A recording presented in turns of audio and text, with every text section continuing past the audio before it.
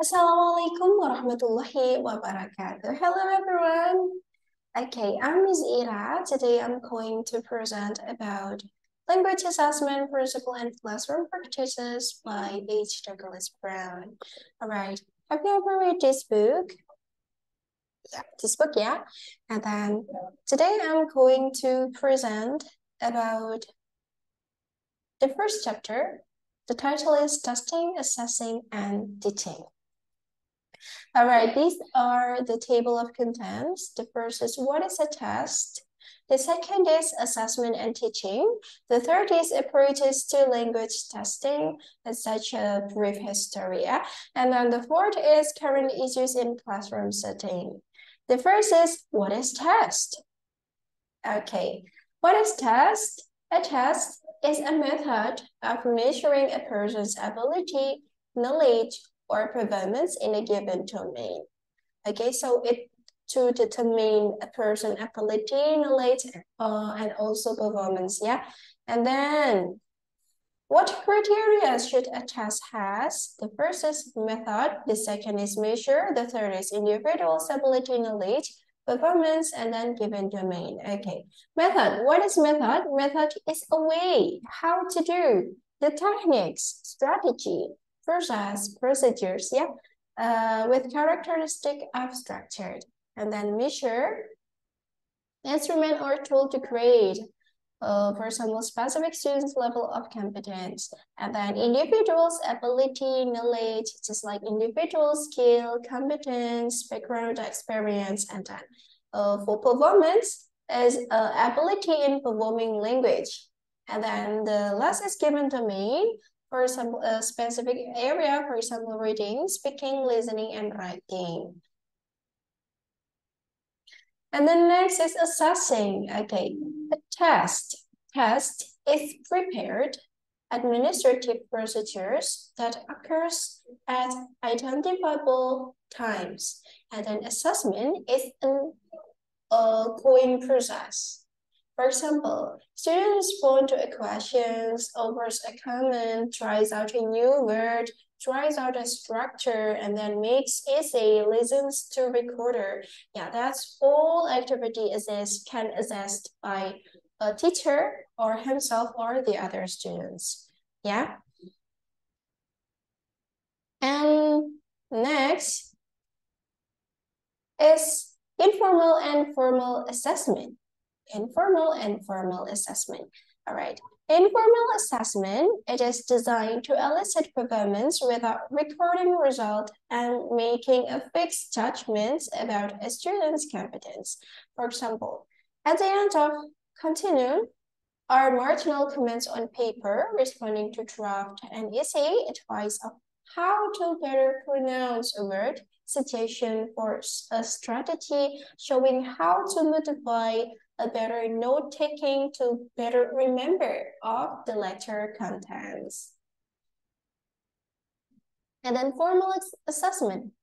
Exercise specifically designed to tap into storehouse of skill and knowledge constructed to keep an appraisal of students' achievement.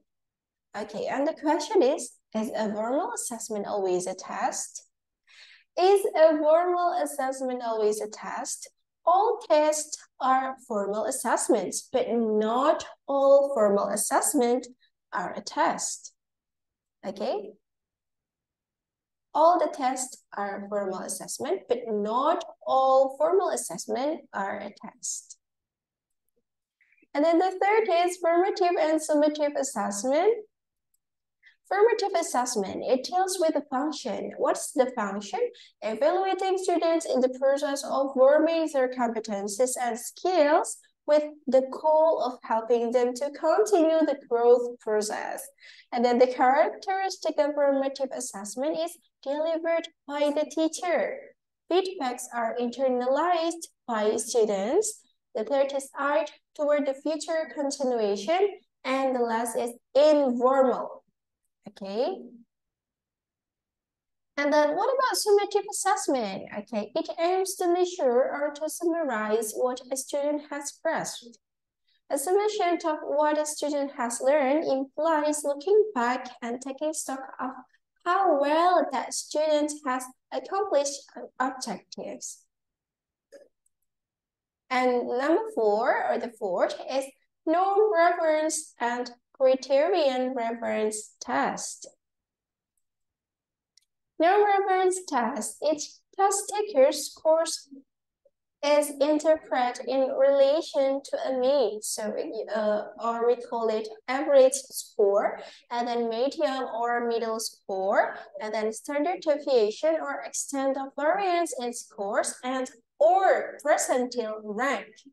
And then the purpose is to place test takers along a mathematical continuum in rank order.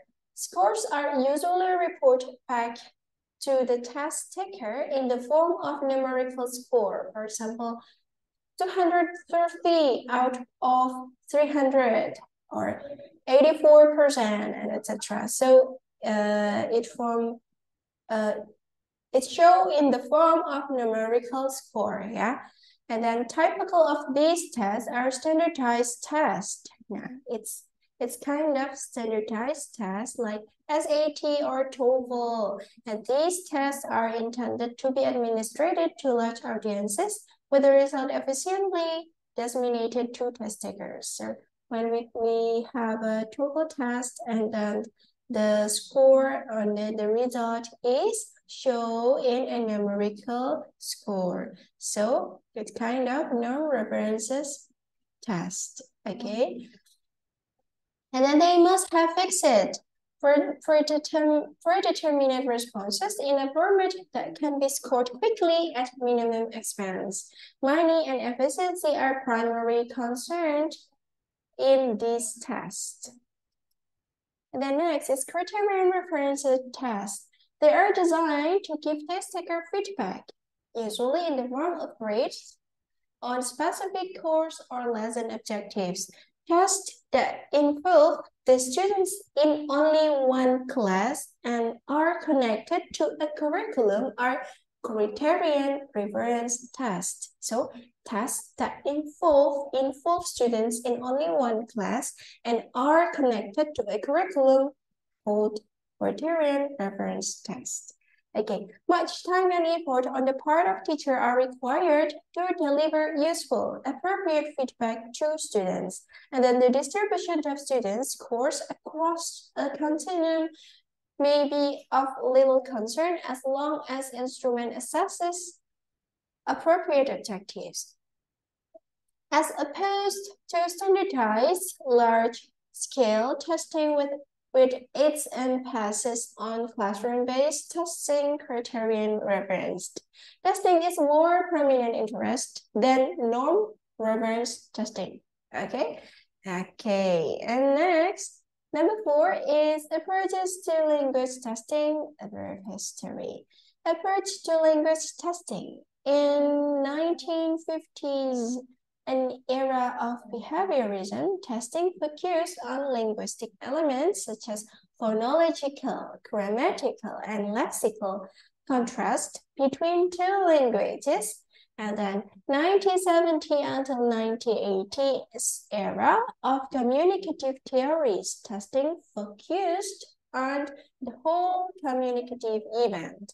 And today, testing focused on authentic and valid instruments that stimulate real-world interaction. And then discrete point and integrative testing. Discrete point testing constructed on the assumption that language can be broken down into its component parts, and those parts can be tested successfully. For example, of skills component, listening, speaking, reading, writing. For example, of unit of language, phonology, graphology, morphology, lexicon, syntax, discourse, okay? And next, integrative testing. Based on Euler 1979, argued that language competence is unfilled. Unifilled set of interacting abilities that cannot be tested separately.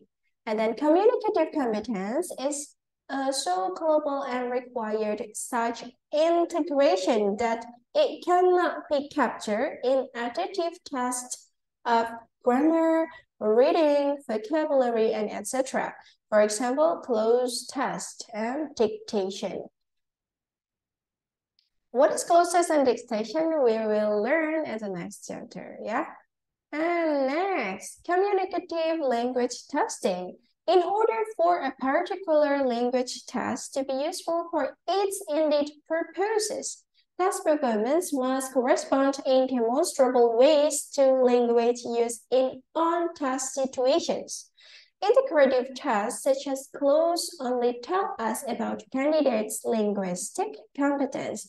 They do not tell us anything directly about a student performance ability or knowledge about the language, not the use of language. Yeah, and then communicative language testing presented challenges to test designers because they began to identify the real-world tasks that language learners were called upon to perform. And then still communicative language testing, yeah, but it was clear that the context for those tasks were extraordinarily widely varied and that the sampling of tasks for any one assessment procedure needed to be validated by what language users actually do with the language. As a result, the assessment field became more and more concerned with the authenticity of task and the genuineness of text. And then next is performance-based assessment. In language courses and programs around the world, test designers are now tackling this new and more student-centered agenda. It based on Anderson 2001 and 2002.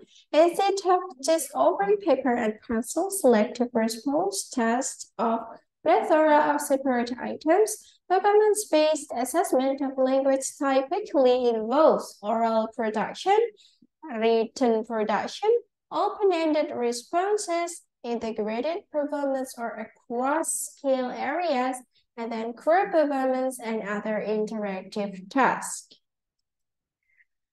Such assessment is time-consuming. Yeah, such assessment is time-consuming and therefore expensive.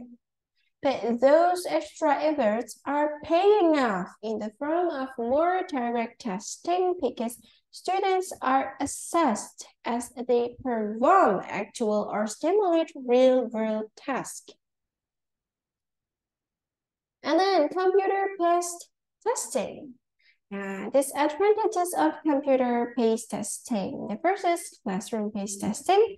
The second is self-directed testing on various aspects of language, just like vocabulary, grammar, discourse, etc. And then practice for upcoming high-stakes standardized tests. Some individualization in the case of CATS. And then the fifth is scored electronically for rapid reporting of result. And then disadvantages of computer-based testing is first, lack of security and possibility of cheating in unsupervised computerized tests.